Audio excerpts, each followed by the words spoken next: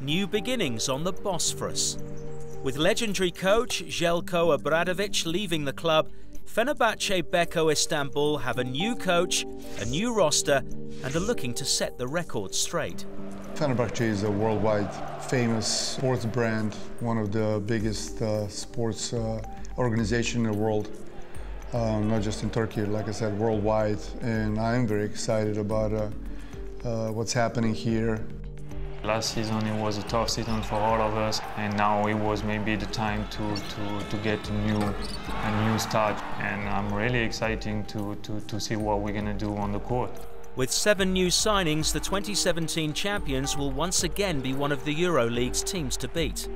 The things that I hope to achieve here is, first of all, earning more respect as a player and winning a championship, for sure.